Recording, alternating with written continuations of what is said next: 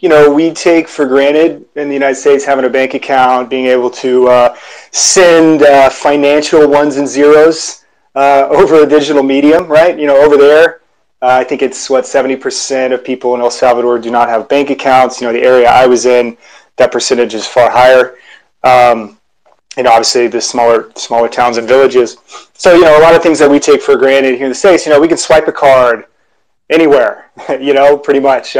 We can purchase things online. We can go to an online store, no problem, and find a good deal and have it shipped to our door. All these things, right? Over there, effectively 70% of the people do not have access to that whatsoever. So think about here, in the States or in the more developed parts of the world. Like, that's just what we do. Over there, it's totally different. So, I went there trying to learn more about these businesses and what their needs are.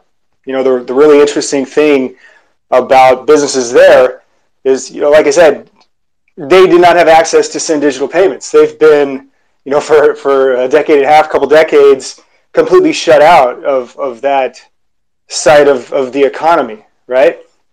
And so what Lightning has given them the option to do, and Bitcoin, is, be a part of that for the first time ever. But not only that, they're getting to leapfrog all the other countries that have access to this, and it's abundant, completely leapfrog them. Like, we have Visa, MasterCard, right? But they're charging, pretty high fees just to send financial ones and zeros. Like, Lightning does it for free, or increasingly, approaching free, right? Is what we think is going to happen. So it's just a huge step in the right direction for them. They're getting to embrace digital payments for the first time ever. So talking with these small stores and helping them get set up with their own little online commerce store, right, where they can sell locally. It's really cool to see, and they're really excited about it. You can go from just download the Bitcoin Beach wallet, and you're now accepting digital payments. Like, that's insane. I don't think people quite realize how amazing that is for a lot of people there.